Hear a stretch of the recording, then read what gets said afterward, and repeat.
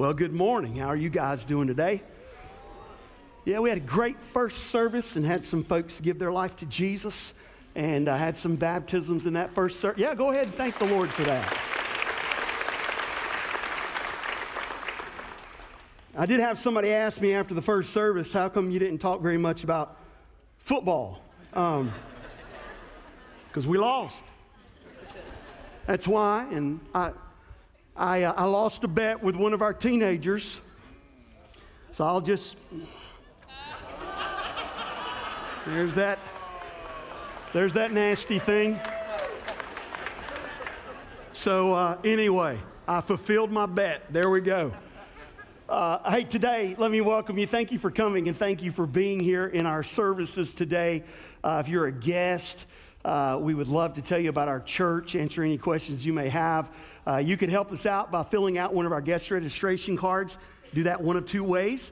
You can fill out one of the cards that are in the chair back pockets around this room, or you can do it electronically. There'll be a slide on the screens at the end of the service that'll kind of lead you through that process of texting the word guest to a number that is there. Today is a special day in the life of our church. It's a day of baby dedication. And we between the first and second service, we're dedicating 20 babies today. And we just did this a few months ago. For the life of me, I can't figure out what's going on. But we are blessed. We are blessed with a church that is filled with young families and loud children and babies, and we're thankful for that. And we understand the responsibility that we have to sow into the life of this child and also these families. I just want to remind the parents today, these children are not going to remember today. This is not really for them. This is for you. And we never want this to be misunderstood that this dedication is something that is putting this child in a right relationship with God. No, what this dedication is doing is, it is you as parents and the church family saying that we're joining together and we are going to use every resource we have to share with them the gospel of Jesus Christ. And our prayer is that one day they would put their faith and trust in Jesus and that God would use them to do great and mighty things for His glory. So today we have, again, in this service, 13 that we will be dedicating. They will receive a gift bag. And I always like to tell you guys what's in it because we used your money to buy it. There'll be a baby dedication certificate that they receive. Also a baby's first Bible. They'll receive a baby scripture swaddle blanket. I don't even know what that is. It sounds pretty cool though.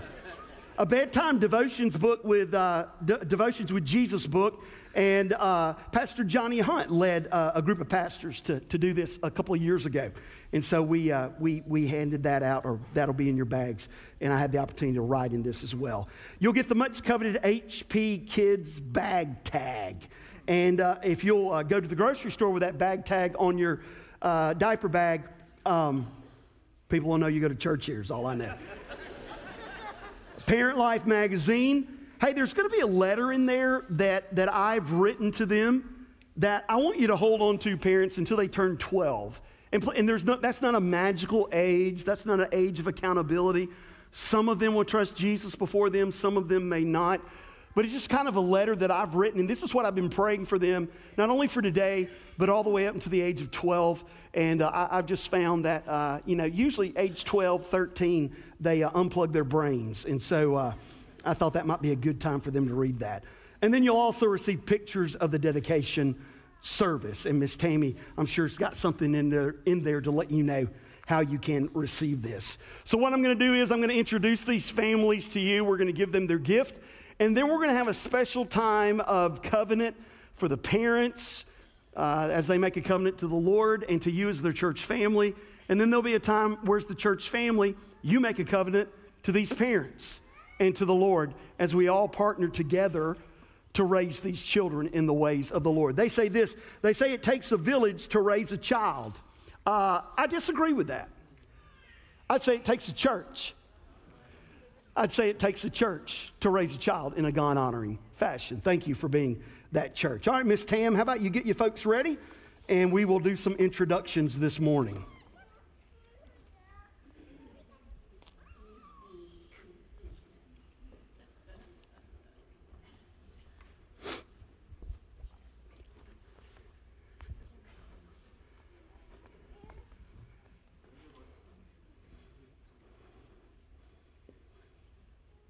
And Miss Tammy has worked with me to make sure I get everybody's name right. And so if we mess up, it's my fault, not hers. Let me introduce these folks to you. First of all, we have the Bell family. And we have Charlotte Olivia Bell, born on November the 27th, 2019. And this is Miss Nora Madeline Bell, born on March the 19th, 2021. Dad is Aaron. Mom is Kayla. What a beautiful family. Would you help me welcome this family this morning? They're going to get our pictures right here. Hey, look right here, sweetie. Look right here. Fantastic. It's my beautiful helper. Looking very nice today. That's my wife, in case you don't know. Let me give you that, Mom. Some of you were going to go somewhere you didn't need to. All right. Hey, let me introduce this family. We have Charlie Joseph Brown. Is that you, Charlie? There he is right there. Born on October the 4th, 2018. Did you have powdered sugar on your eggs this morning? And then we have Kelsey Amelia Cole, and y'all are calling her Kels. Is that right? Fantastic. Born on February the 1st, 2022. Dad Jacob, Mom Kayla. Help me welcome these guys today. Would you do that? Okay, we're going to get our picture right here. Awesome. Yeah, yes, you did. I'm going to get you. You hold yours, and you hold sister's, okay? Fantastic. Great job. All right. Here we go. Ezekiel Philip Chestnut. And y'all calling him Zeke. Awesome. Do what? Some of you are? All right, is there some tension between Mom and Dad over this? Yes, sir. All right, we can set you up a counseling appointment. Zeke, born on August the 15th, 2022. And this is Dad Gary, Mom Jera, and brothers and sisters Zane, Aiden, and Allie. What a great looking family there. Help me welcome them today. Would you do that? Hey, look right here. Let's get our picture. All right. There you go. You gonna hold it? You got it? Thank you, buddy. Thank you. All right. The Clarks. Aiden Oliver Clark. Which one's Aiden? There's Aiden. All right. Eli James Clark. And they were both born on May the 2nd, 2022. Identical? Are they identical twins? No. Okay. I don't know. Y'all might want to quit dressing them like that. But anyway, and this is Ty and Catherine. Ty is our minister of community outreach here at our church. And the other boys, they're at Grandmama's house this weekend, right? All right. Help me welcome the Clarks today. Would you do that?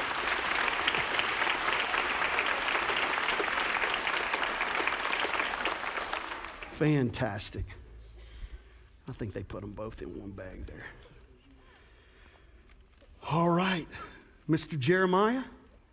Hey, buddy. How are you doing? You know your name, don't you? Yes, sir. Jeremiah Lee Crisp, born on January the 23rd, 2022. Dad Samuel, Mom Corey. I hear you. I don't like shoes either. Beautiful family. Would you help me welcome the Crisp today? We're going to get our picture.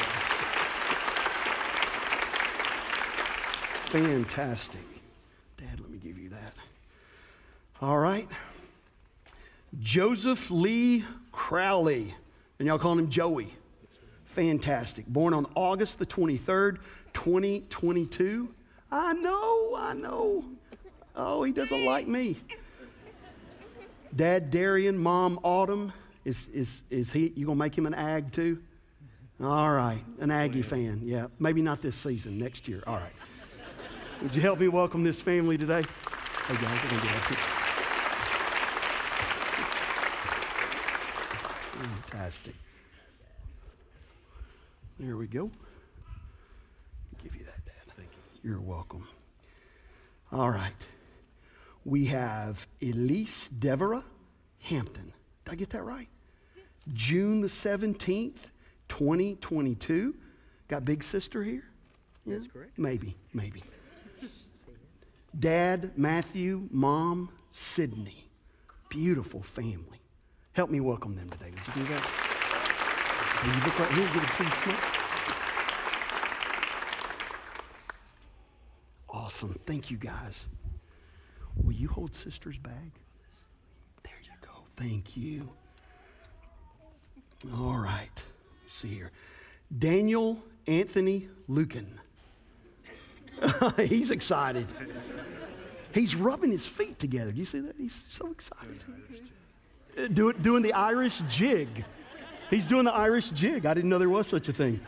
Born on April the 9th, 2022, Dad Andrew, Mom Karina. Fantastic. Would you help me welcome this family today?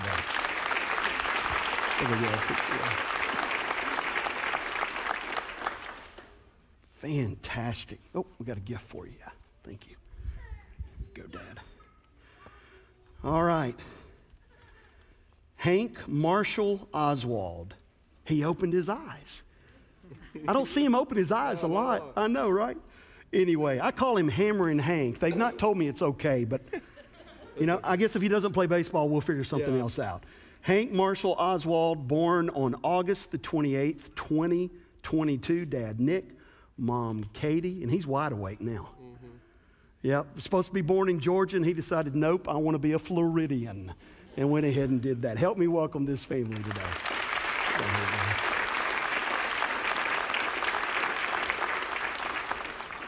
Fantastic. There you go, Katie. All right. Last but not least, Miss Lila Air Steed. Did I get that right, Mom? Yes. June the 15th, 2022. Mom Jennifer, big brother, Gage, and Mom, Grandma. Yes, fantastic. Beautiful family. Hey, sweet girl. I was going to see if she'd talk, but I forgot she can't. Help me welcome them today. Would you do that?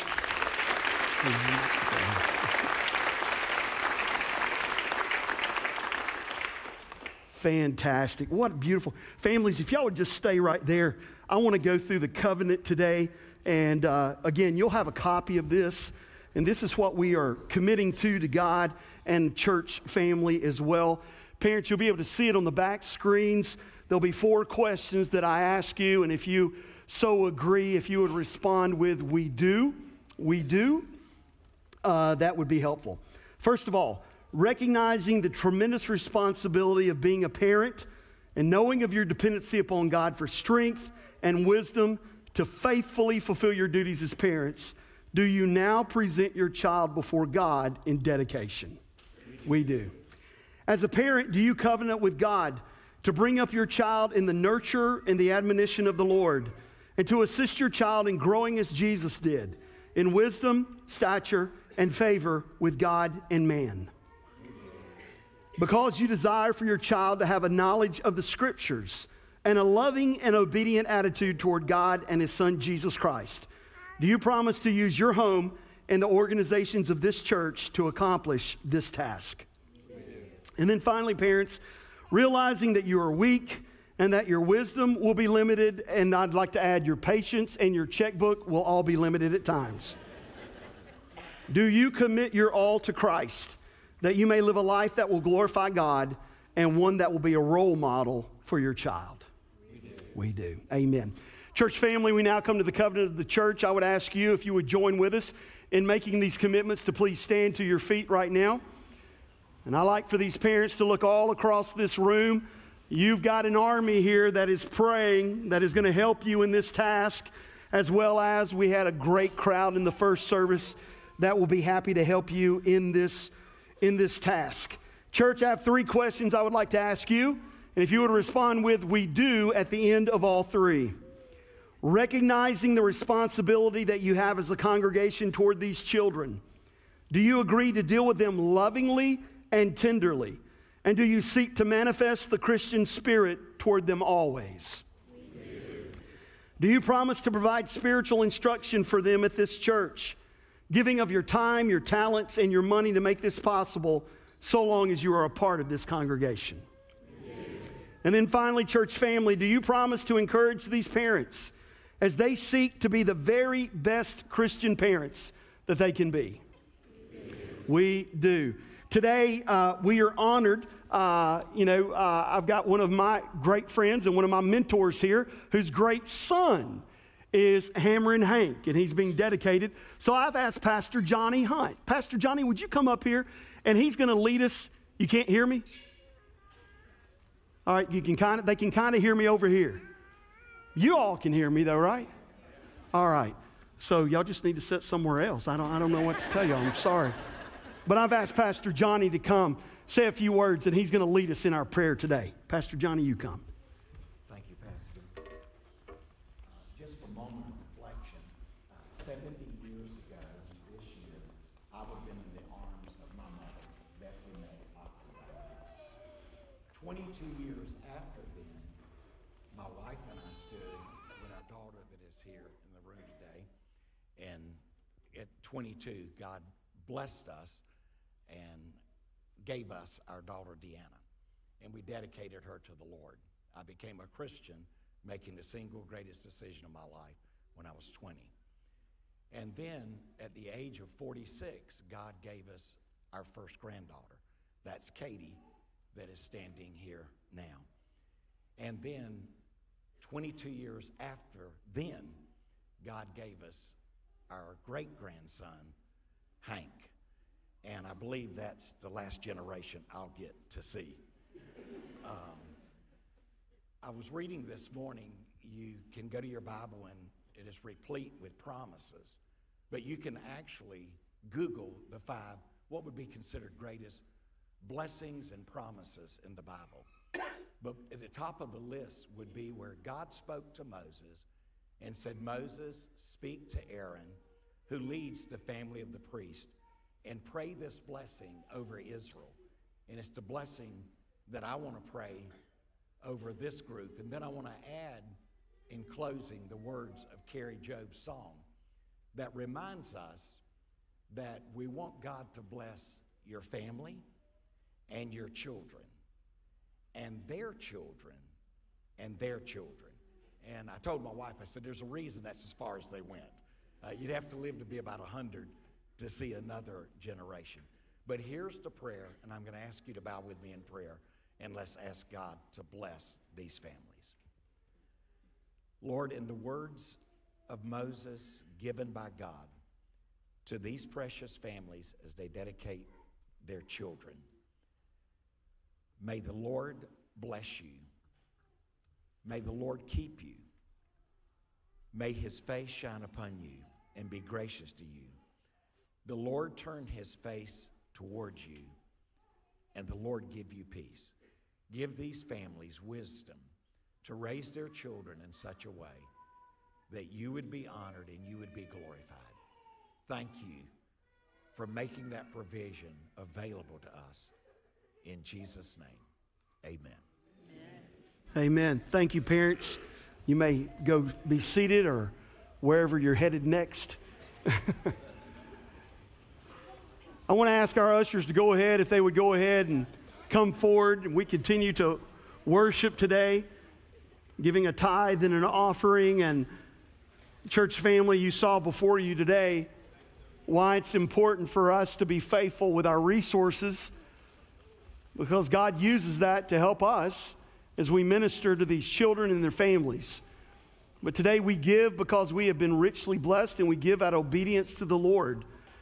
And so there are many different ways that you can give today. You can do it by placing something in this offering bucket as it comes by. There are red drop boxes that are located all around the room. Or you can give electronically through your phone, and you'll see that on the screens. That's how I did mine this morning, our text to give. So the way that you give, not nearly as important as the obedient act of worship in giving. And so today, let me lead us in a word of prayer, and then after I pray, we'll continue to worship through giving and through singing. Let's pray. Lord Jesus, we come to you today, and again, we celebrate what we've just been a part of. Father, thank you for being able to be a church that you give the awesome opportunity and responsibility to invest in the lives of these children and their families. Father, we thank you that as we walk down the halls of our church, we see people of all ages, young and old alike. And Father, we know that you love each and every one, and they are equally important to you. And Father, we thank you that you have blessed our church with many different generations.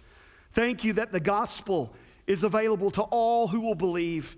And God, thank you today that we can worship a Father in heaven that is good, and a Father in heaven that is modeled and given an example to us of what a godly parent is to look like. Oh God, today may you be honored and glorified through this service. May the name of Jesus be the name that we speak of, and may the name of Jesus be what is said when they talk of Highland Park Church. We love you, and we know that we love you because you have first loved us. And so today, may you take this gift back, and may you bless it and multiply it and use it to do exceedingly more than could be done if we held on to it ourselves. Thank you again, Jesus, for loving us so much that you would die on the cross and took our place. It is in the name of Jesus that we pray. Amen.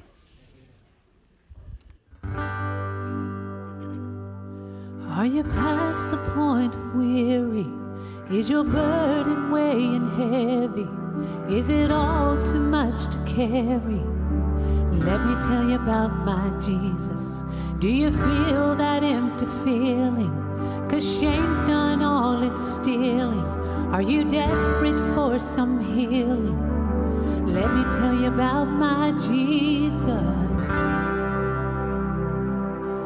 He makes a way where there ain't no way, rises up from an empty grave. Ain't no sinner that he can't save. Let me tell you about my Jesus. His love's strong and his grace is free, and the good news is I know that he can do for you what he's done for me. Let me tell you about my Jesus, and let my Jesus change your life. Hallelujah, hallelujah, hallelujah, amen, amen. We can wipe away the tears from broken dreams and wasted years, and tell the past to disappear. Oh, let me tell you about my Jesus, and all the wrong turns that you would go and undo if you could. Who can work it all for your good? And let me tell you about my Jesus. He makes a way where there ain't no way, rises up from an empty grave. Ain't no sinner that he can't save. Let me tell you about my Jesus. His love's strong and his grace is free, and the good news is I know that he can do for you what he's done for me. Let me tell you about my Jesus, and let my Jesus change your life. Hallelujah, hallelujah, hallelujah, amen, amen, amen. Who would take my cross to Calvary, pay the price for all my guilty? Who would care that much about me? Let me tell you about my Jesus. Oh, Sing it with us.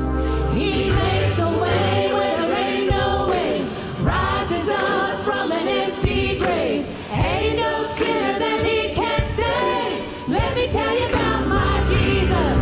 His love's strong and his grace is free, and the good news is I know that he can do for you what he's done for me. Let me tell you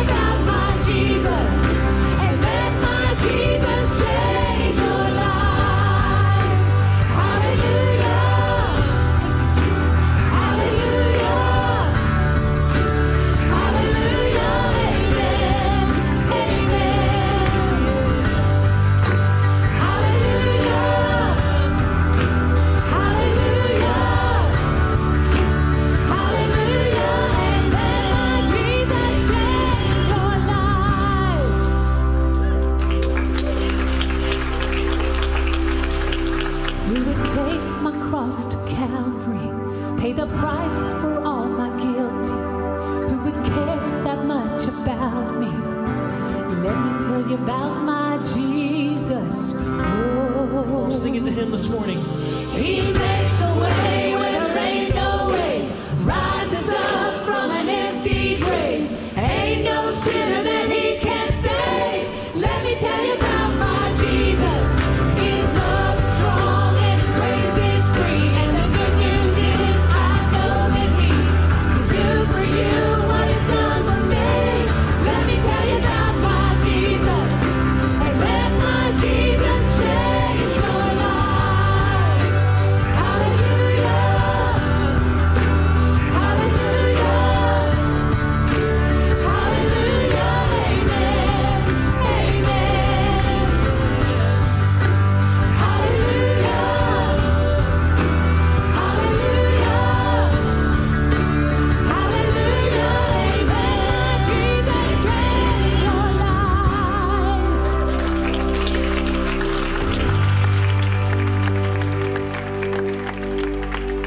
Let's pray.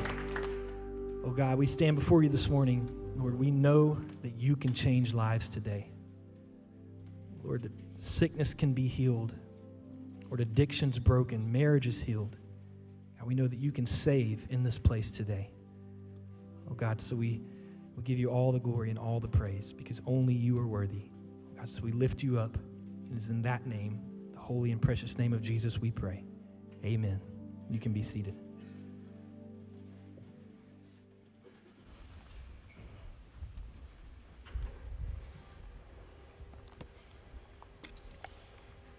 If you have a Bible this morning, please take that Bible, and I'm going to throw you a curveball. Go to the book of Deuteronomy. Yeah, I know we're supposed to be in Romans. I get that. I know we're supposed to be starting chapter 16 today. We will next week, and we'll begin our march to finish that thing up in a few weeks. But today, I want to go to the book of Deuteronomy. I feel as though this will be very appropriate in the day that we're in. Deuteronomy chapter 6. Please find that, verses 4 through 9 of Deuteronomy chapter 6. Today we're talking about how to be a faithful parent. I can remember when we had our oldest, who is now 21 years old. And I can remember I was pastoring the first little church I pastored in North Mississippi. And the doctor that we were using was across the state line in rural South Tennessee. And when Jennifer went into labor and we headed off up to the hospital, this is a little hospital that would maybe have one delivery a week. And the day that we went in, they had 7. Yes. And so they were overwhelmed. They were bringing nurses from every other department in the world. And so we were there. This hospital no longer even exists. They tore it down because they didn't have enough traffic, I guess. But anyway, so after a long day of laboring, and Abby finally came, and they finally got us into a room. We were kind of down this long corridor where it felt as though no one else was there after the grandparents had left, and Jennifer's exhausted, and so I'm there, and I have Abby, and Jennifer has gone to sleep in the bed, and everybody has left the room, and I'm in this old-timey rocking chair, and as I'm rocking her, and I'm thinking, this is pretty cool, they're letting me keep her. And I fell asleep, holding our newborn daughter in my arms in this rocking chair. And then I woke up, and it was early in the morning, late at night, and I can remember thinking, oh, this was not good that I fell asleep with her in my arms. But even more alarming to me was nobody seemed to care. No one came to say, hey, we need her back. And so I can remember walking to the door and kind of looking out in the hallway and making this statement, is there anyone there? Nobody answered. I saw no one. I walked out in the hallway and I'm like, is there anyone there to help? And eventually this nurse came and everything was taken care of. But guys, I want to tell you something. What a testimony that the modern day family needs to hear, because I believe the modern day family is doing just that. Is there anybody there? Is there anybody there to help? And everyone from all the way to the government to Dr. Phil is trying to tell us how to do it. And yet there's only one that's given us the truth on how to do it. And that is God himself. I want you to look at the words that he gives to Moses right here a long, long time ago, the formula of how to be a faithful parent. Verse 4 of Deuteronomy chapter 6. Hear, O Israel, the Lord our God, the Lord is one. You shall love the Lord your God with all your heart, with all your soul, and with all your strength. And these words which I command you today shall be in your heart. You shall teach them diligently to your children, and shall talk of them when you sit in your house, when you walk by the way, when you lie down, and when you rise up. You shall bind them as a sign on your hand, and they shall be as frontlets between your eyes. You shall write them on the doorpost of your house and on your gates. I want to challenge every daddy and every mama this morning to read Deuteronomy chapter 6. Because Deuteronomy chapter 6 gives us God's manual for being a faithful parent. Matter of fact, look at what Moses writes there in verse 2.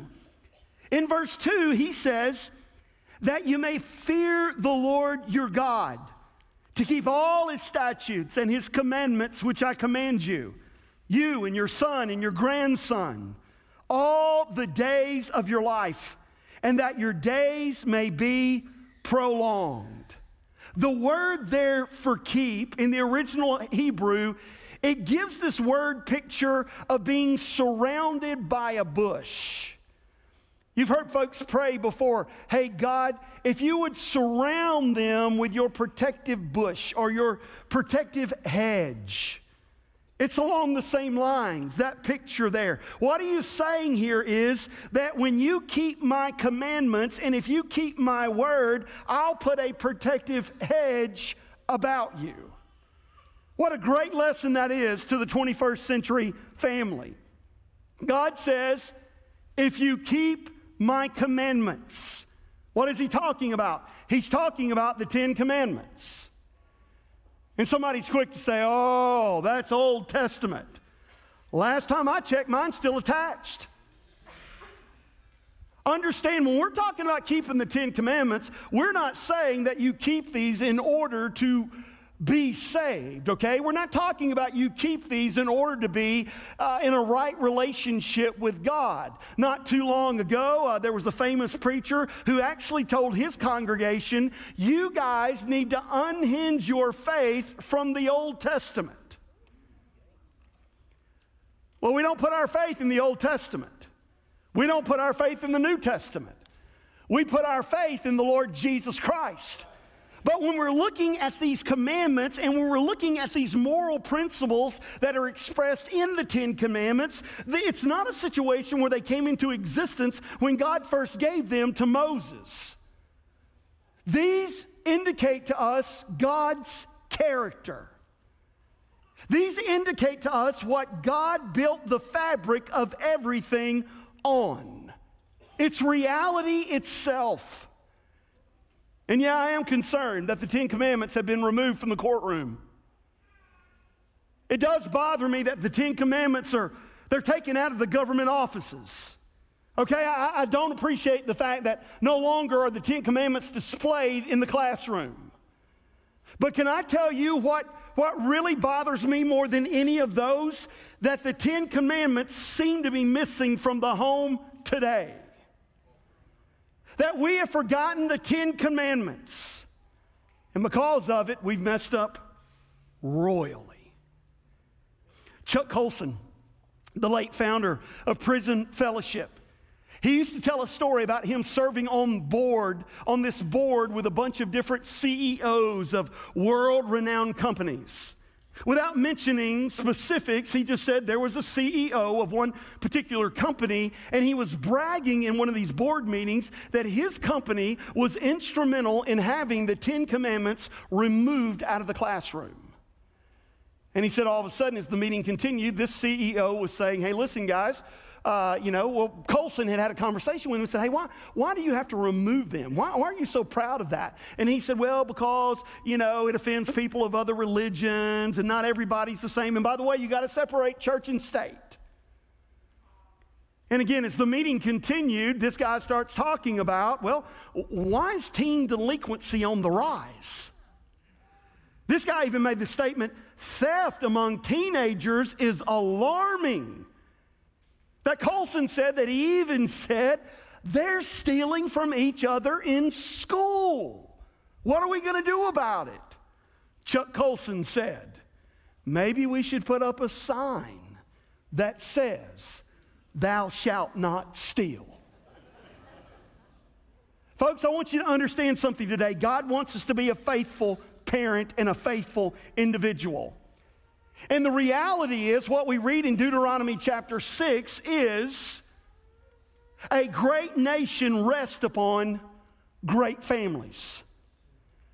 That if you remove the family unit and it is no longer a priority or a focus, hear me, the nation is not going to crumble from enemies on the outside. The nation will begin crumbling from the inside.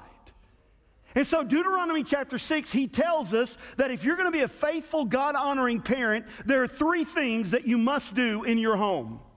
Number 1, and these are so simple. Number 1, lead with God's word. I'm going to lead with his word. Look what he writes in verse 6 again. He says, and these words which I command you today shall be in your heart.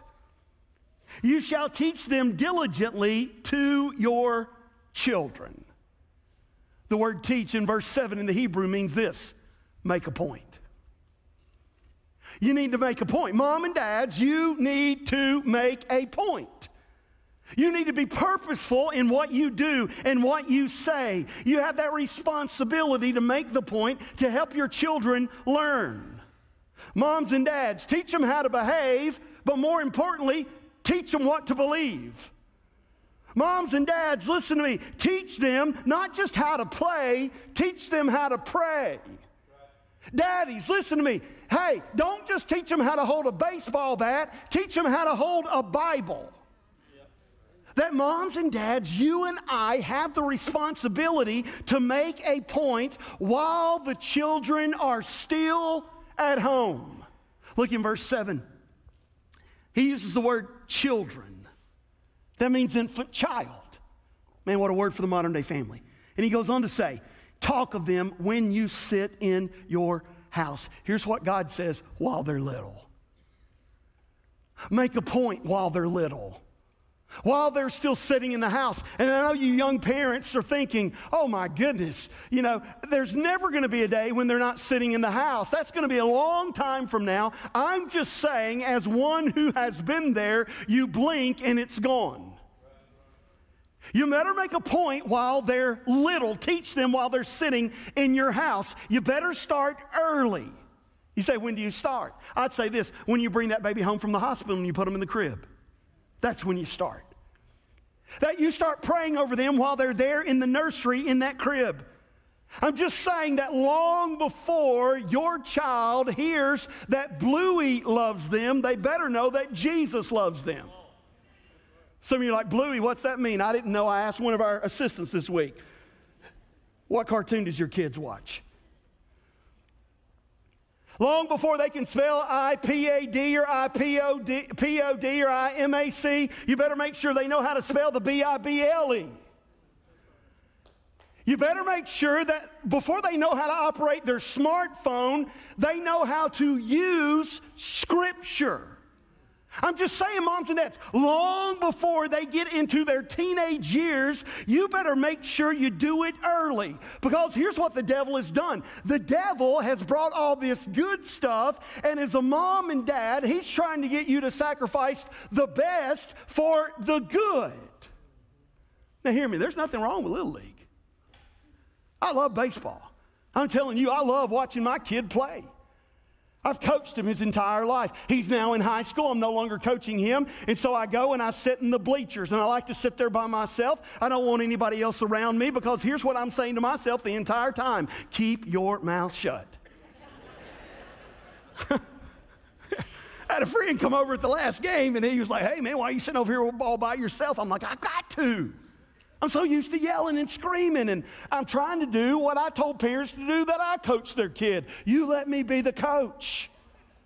I love it. I love it. I love going and watching play. I love investing that. There's nothing wrong with Little League. Little League is good. There's also nothing wrong with soccer. I don't understand it. I don't get it. I don't know why you'd play it, but it's good. And there's nothing wrong with dance. It's good. There's nothing wrong with cheerleading. It is good. I'm just saying, if you let them get to be a teenager and you've not taught them anything while they're little, it might just be too late. That we all know folks that say that they love Jesus, yet they have no time to gather together with his bride because they're trying to live out their dreams through their kid. Hello, did y'all hear what I said? You're looking at me like you don't think I know what I'm talking about. I know what I'm talking about. Because the devil comes along and the devil says, "Oh, this is good. This is great. Yeah. If you'll just make sure your kid's involved in this, don't worry about church, don't worry about those things." And I've had parents say this to me: "Well, you know what? We use the ballpark as a mission opportunity." Can I just stop and say that might be true for one or two, but for the most of you, that's a lie. Thank you for that. He knows what I'm talking about. Right? Right? Don't sacrifice the best for good. If you don't concentrate on what's best, it might be too late. Look at that word diligently in verse 7. He says, "You shall teach them diligently." You know what the word diligently means? It means to pray, to pierce, to pierce. It means this: when you're with those children, you better have conviction in your heart that what you're telling them is the truth. Now hear me, guys. It's a beautiful day when your children become adults and you begin to be their friend. But your calling while they're at home is not to be their friend.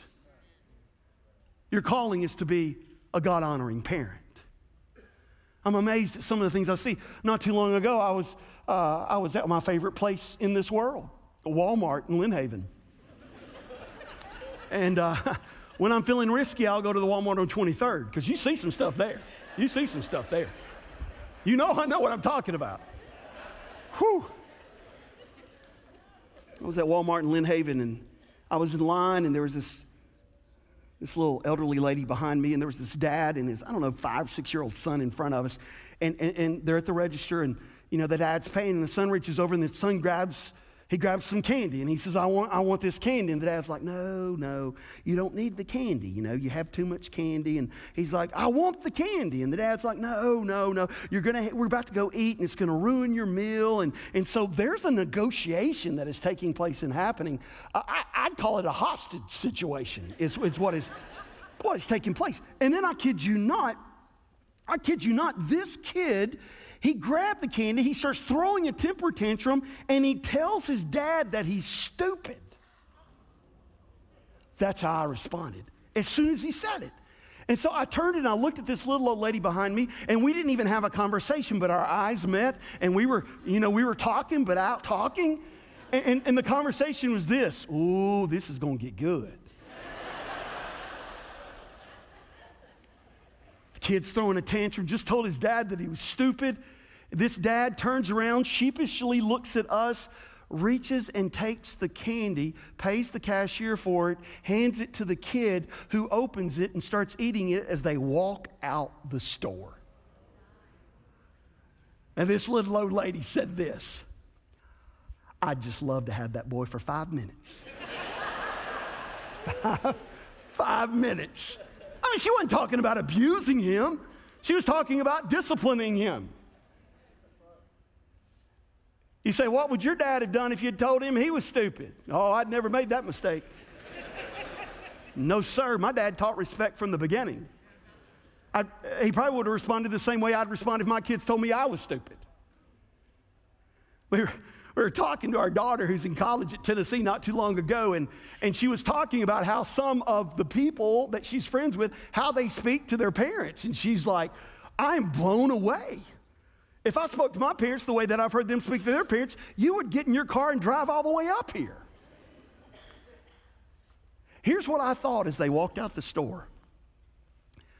That man is teaching his son that when he gets older and he wants something that he can't have, all he has to do is take it.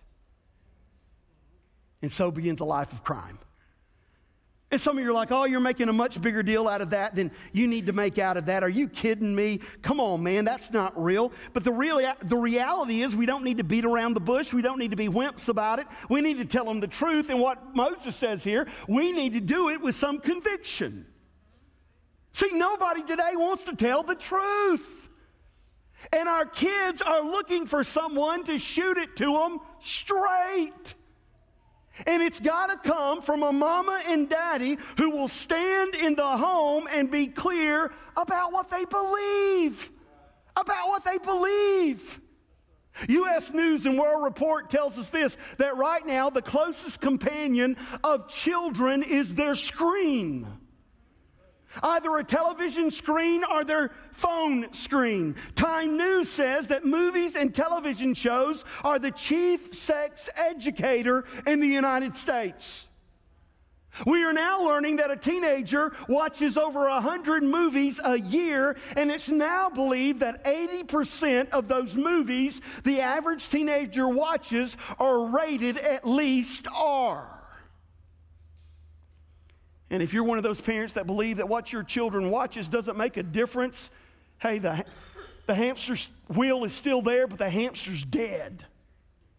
Are you kidding me? Folks, if we're not affected by what we see, they wouldn't charge $5.5 million for a 30-second commercial during the Super Bowl.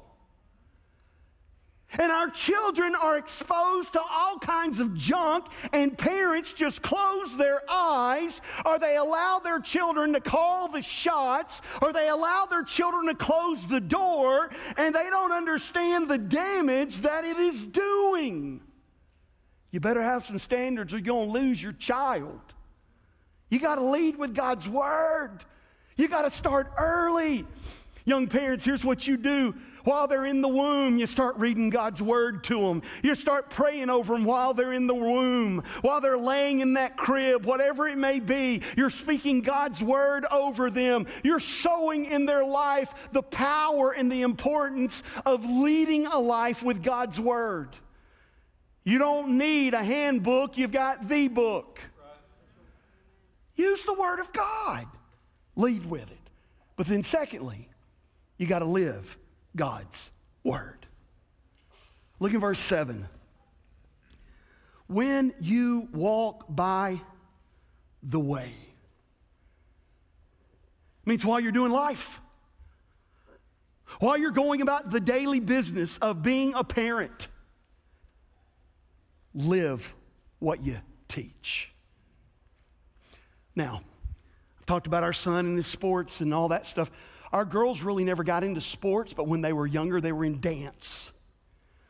And, they would have all these costumes, or wardrobes, that they would have to buy for dance. And, they would have recitals and various things like that. And I was at one of their recitals one time, and there was a friend of mine that was there, and he was a Methodist preacher, and he was having a good time with me because he's like, you're a Baptist preacher, and you're letting your girls be involved in dance. I can't believe you would do that. And I'm like, hey, brother, listen to me. The reason why I don't dance has nothing to do with being Baptist. It's just the fact that I'm not a good dancer.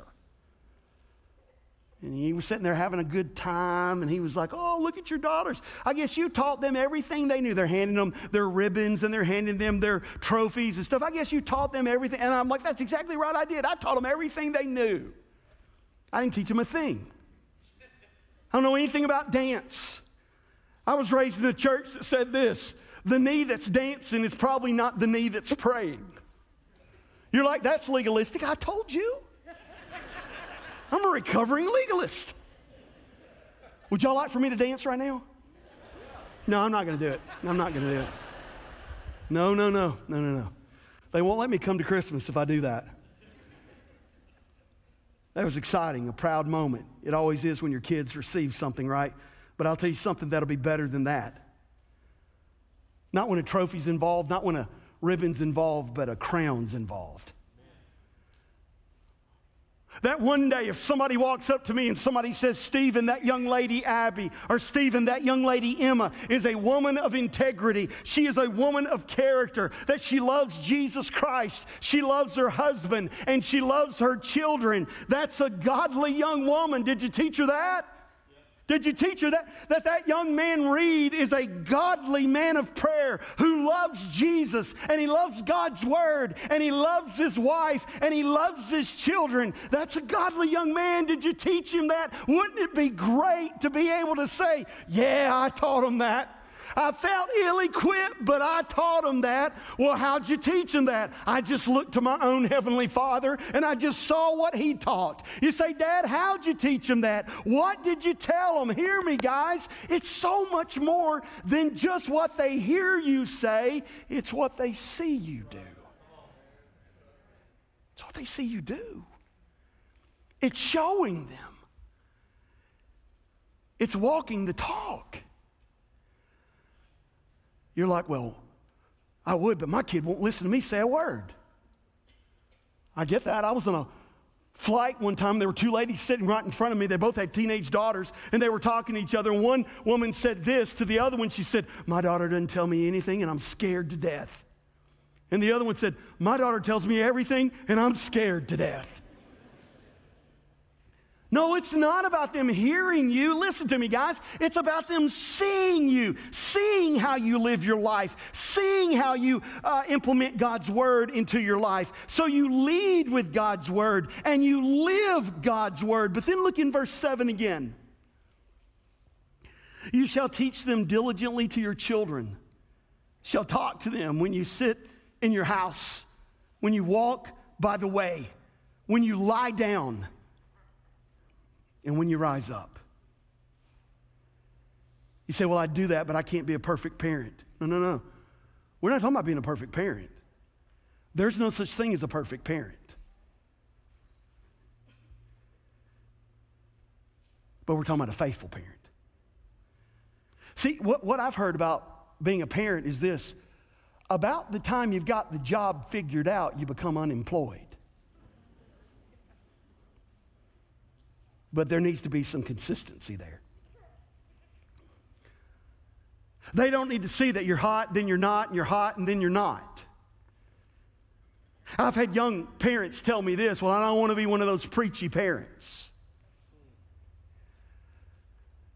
Do you know that children are not so much turned off by a preachy parent as they are a phony parent?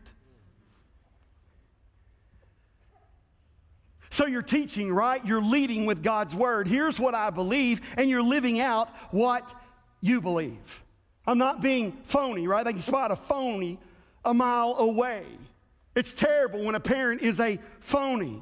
Some daddy who uses profanity 6 days a week, and then he's going to praise God on the 7th day. Some mama who loves the world for 6 days a week, and then all of a sudden she loves Jesus on the 7th day. Some daddy who fusses and fights with mama 6 days a week, and then he sits on Sunday with his arm draped around her. Our young people see that. But here's what we need today. Be sure that child sees a fervent, passionate, sincere person who loves Jesus Christ with all their heart and is unashamed to tell people that they love Jesus Christ. And if they get happy in church, they might just clap their hand unashamedly, and they go down to the altar and they pray unashamedly, and they get excited and thrilled about the things of God. You've got to live it out before your child and before your teenager. Please hear me. Your race car driver, your ball team, your stocks and bonds, you ought to get more excited about the things of God than you do those. And Daddy, more than that son needing to know what your favorite brand of beer is, how about he knows your favorite Bible verse? Look in verse 8. You shall bind them as a sign on your hand. They shall be as frontlets between your eyes. Here's what he's saying. Everything you do ought to be controlled by the Word of God. Everything you think about ought to be controlled by the Word of God. Don't be a phony. A while back, I was sitting in the school pickup line, and you know how that can test your faith. And I'm one of these, whether it be the school pickup line or a drive-through or anything, I'm one of these that I know you're not all the way up there to get your child or to pick up your order, but you still need to move your car so there's no gap in between the cars. That drives me crazy. I try to disengage, I try to look away, but it's like somebody personally is insulting me, you know, and I'm like, move up, move up. Move up. What are you doing? Are you crazy? Move up. And so I was at the school pickup line one time, and it was one of those cars that would let 2 or 3 cars get between before they would move forward. And one time it almost got to be 3 or 4 car lengths, and I assumed they were looking at their phone or whatever. And, you know, I'm like, you know, I could just whip out around them and get in front of them, but they frown on that at the school pickup line. And then I thought, you know, maybe they don't realize that the cars have moved forward, so I just kind of took my horn a little, you know, and I didn't hit it hard. I just, beep, just a little beep. Just, hey, there you go. Move on up, beep. And then this lady, she expressed how fond she was of me, telling me that I was the #1 preacher in Bay County. But she used what we would normally assume is the #2 finger. You know where I'm going. Somebody's like, how crude that you would mention that. Hey, I've cleaned it up a lot. On the back of her car, a big gold ichthus. Look, can I put that in layman's terms? A Christian fish. Right there on the back of her car. I'm following Jesus. You know, in the New Testament, so they could tell that because they were being persecuted, one person would come up and make a mark, and if the other one was a Christian, they would make the mark, and that would make the fish. She had that on her car. Below it on the bumper, I'm not even making this up. Honk if you love Jesus.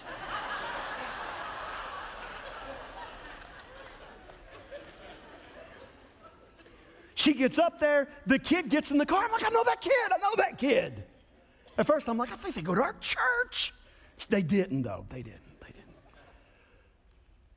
And so I knew the kid from the ballpark. I saw the kid at the ballpark that night, and I'm like, hey, man, listen, man, I think your mom flipped me off at school today. I said, maybe she didn't. Maybe I saw something wrong. He goes, oh, no, she probably did. We did. He goes, but don't worry. If she had known that the preacher was in the car, she had never flipped you off. She doesn't flip off preachers. They can spot a phony a mile away. I got to live out God's word, right? I've got to live it out. They need to see the real us. They need to see a daddy that handles the Bible more than just in church. They need to see a mama who believes in prayer. They need to see that God's day is a priority to the family, not they'll do it if they don't have anything else going on.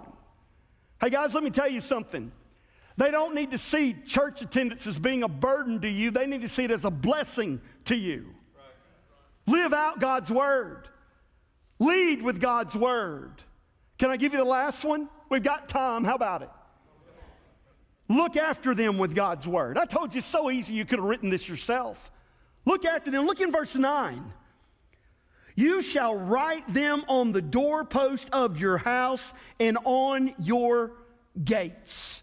So here's the deal. They didn't just write the law and they, little scrolls that they would roll up and put in what is called phylacteries. They would put in these little boxes that they would put on their head and put on their wrists so that my hand's not going to touch anything contrary to God's word. I'm not going to look at or think of anything. But they also wrote them on the gate of their house.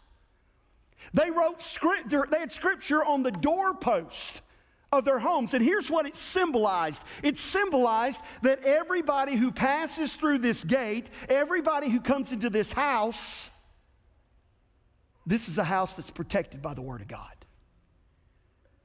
This house is protected by what God has said. I'm just saying, guys, moms and dads, we got to look after our homes.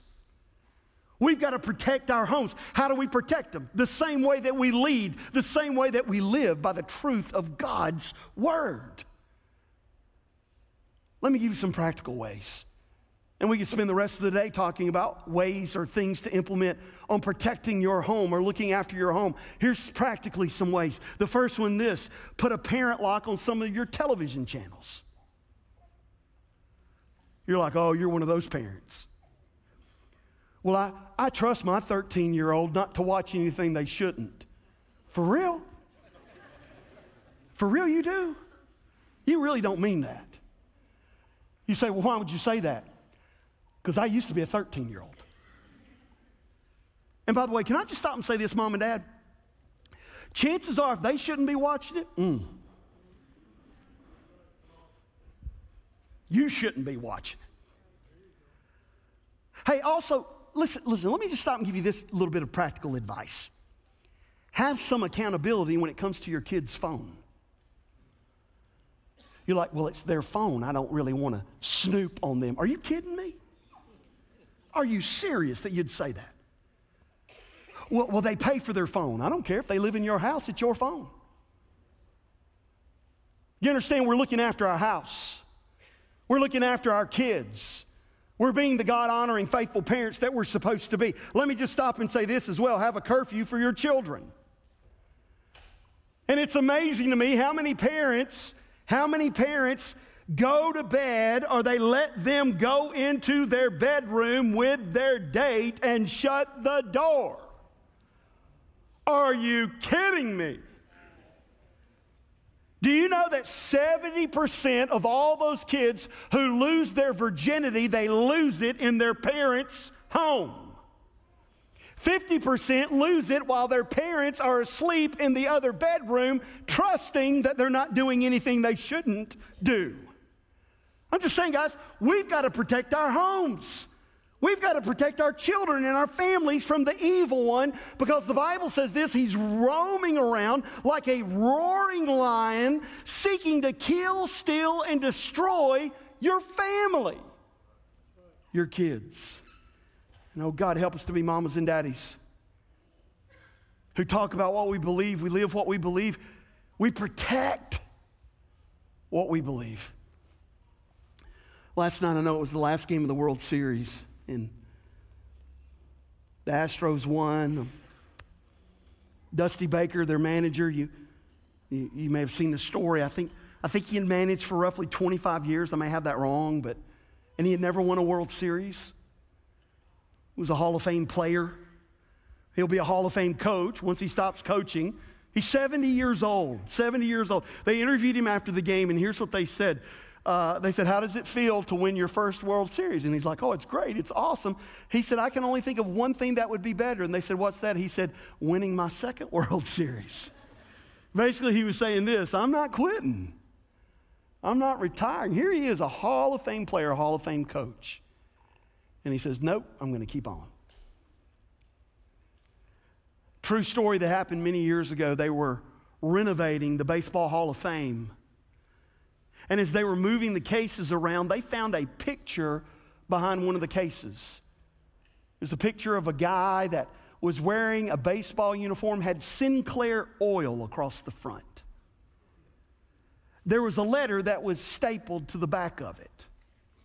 I want to read to you what the letter said.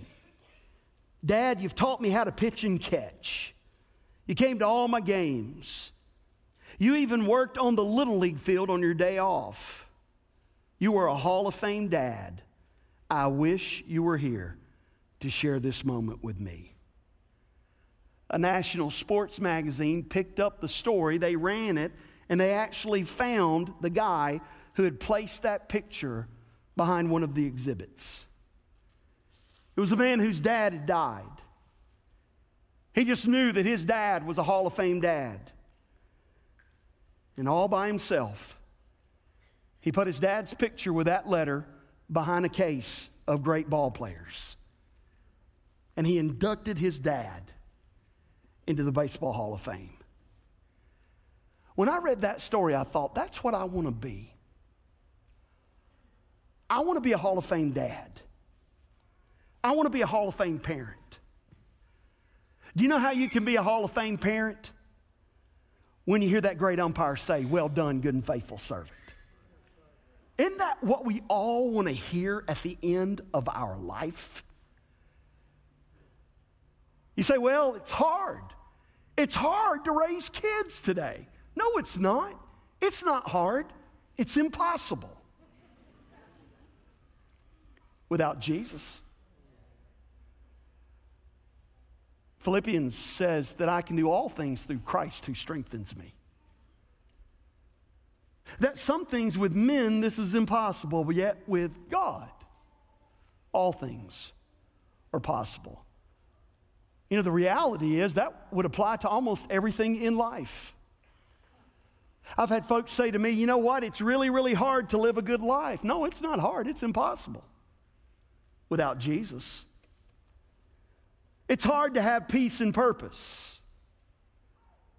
It's impossible without Jesus. I had this conversation not too long ago with a man, and I asked him the question, if you were to die today, that you know that you would go to heaven. And he said it's impossible to know whether you would go to heaven or not. Nobody can know. I said, that's right, it is impossible. But Jesus makes it possible. And so today, as we talk about being a Hall of Fame parent, and I know that, listen to me, I know that there's some of you in the room, and you're like, preacher, I raised them right. I taught them God's word. I lived it before them. And they rebelled against everything. Hear the promise of God's word. You set a foundation in their life. And don't you dare quit praying for them. And don't you dare let the devil discourage you by their rebellion.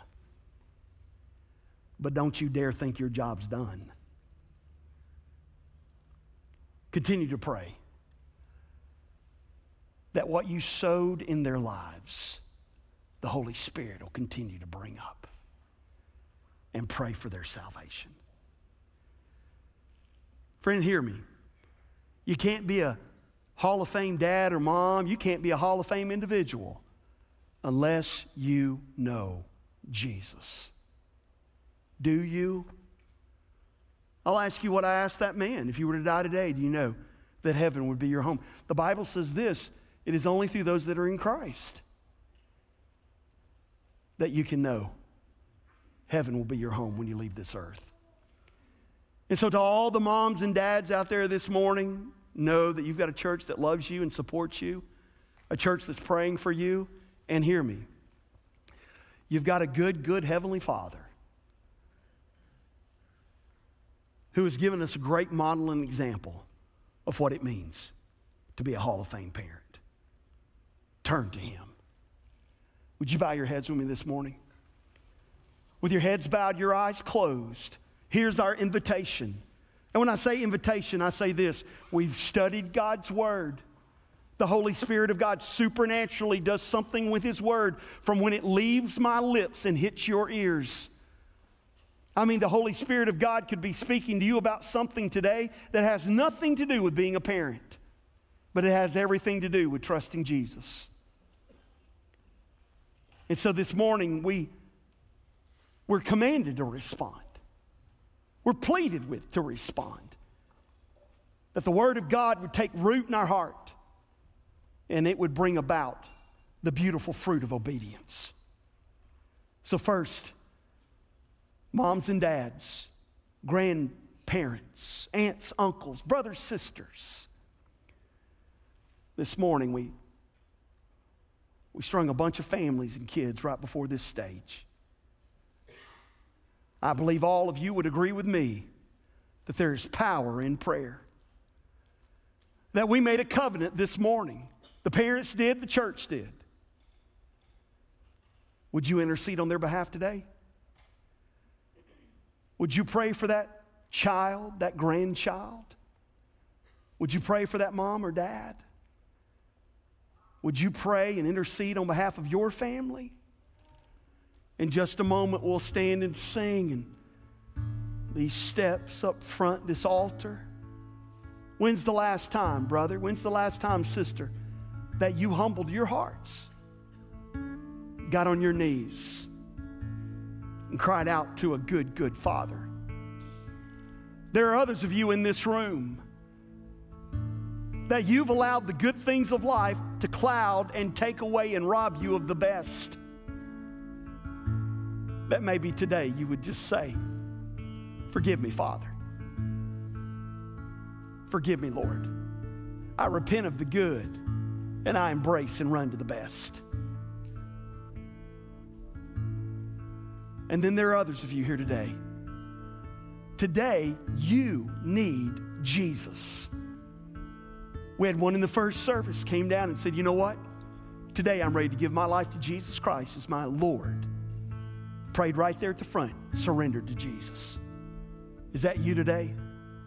Is that you today? Friend, it's impossible for you to work your way to heaven. You'll never be able to do it. It'll frustrate you. It is impossible. Why try to do the impossible when God's already made the way possible? Through a relationship with Jesus. This morning, would you turn to Him? Would you call upon His name? Would you surrender control of your life to Him? As we stand, you come down to one of these pastors. Today, I give my life to Jesus. You take out your phone and text. You'll see words on the screen that you can text. You come out of the welcome booth after the service. Today, I've surrendered to Jesus. What do I do next? But why wait for those when today you can publicly respond? I'm not ashamed. I give my life to Jesus. Oh God, may you speak, may we listen, and may we do. Thank you for being a faithful, good Father. And thank you, God, today for not giving us what we've earned or deserved, but thank you for giving us what we need. Grace, mercy, forgiveness. In the name of Jesus, we pray. Amen. Would you stand to your feet? As our pastors come, you come. As you want to